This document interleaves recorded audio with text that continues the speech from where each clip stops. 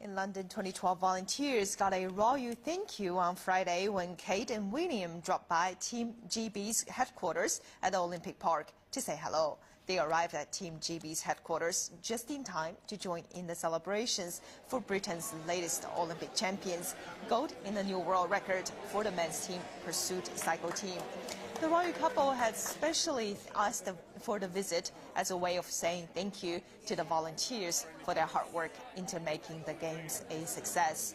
There were 20 members of the military, 20 games makers, and a range of volunteers who are working with Team GB at the gathering.